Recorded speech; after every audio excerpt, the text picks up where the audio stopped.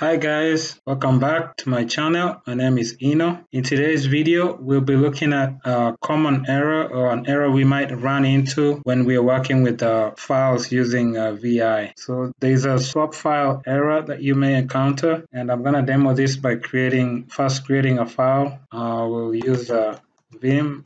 I'll call it file test file. I'll go to insert mode. This is the first line. Press escape. I'll go ahead and save this file, :w.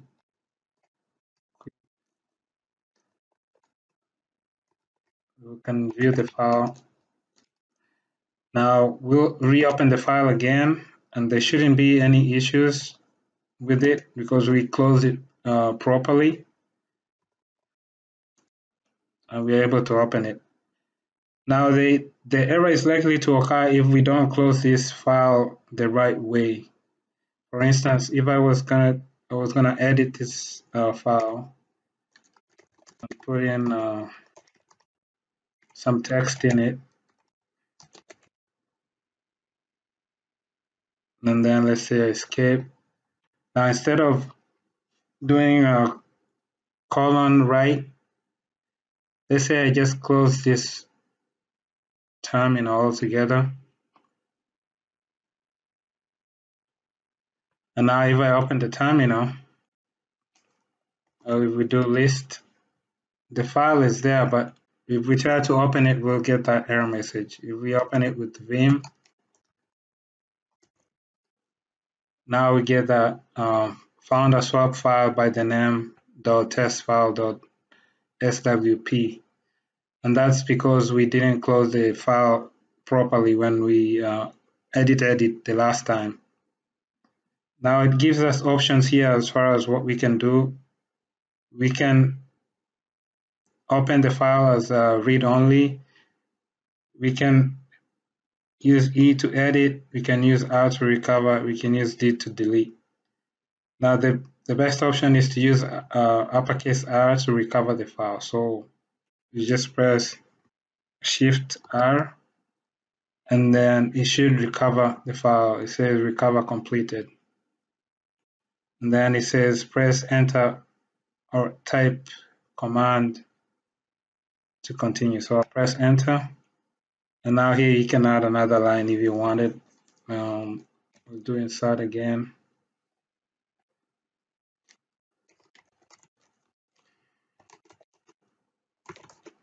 Say third line. Press escape.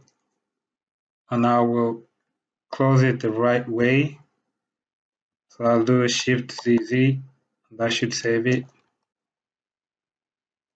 Now when we open it again, you'll find that we're still getting that same error. Even though the last time we just closed it the right way, we are getting this error. At this point, what we can do is we can delete the swap file.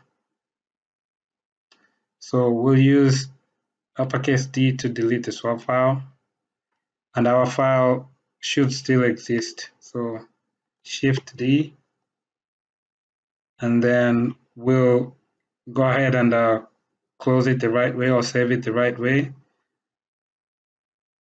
I can do :WQ,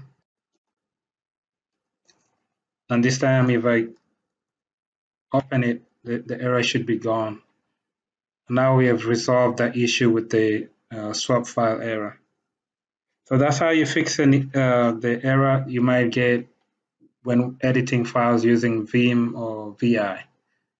So I hope this information has been useful. I'll see you all in my next video. Thanks. Bye.